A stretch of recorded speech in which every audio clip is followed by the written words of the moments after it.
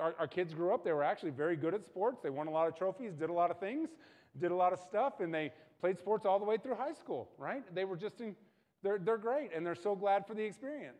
But if we'd have let them play on every select team, every other team, everything that could have been there, something would have happened, and it wouldn't have been that our kids weren't good at sports.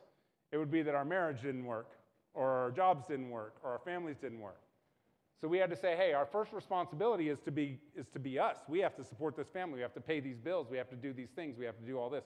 After that, we can be responsible to you and make sure that you have the foundational needs to move forward, right? And so it's really, some of these boundaries just need to be, and they're not bad, and they, you know what, and ultimately they have no impact on the success or failure of those children, right?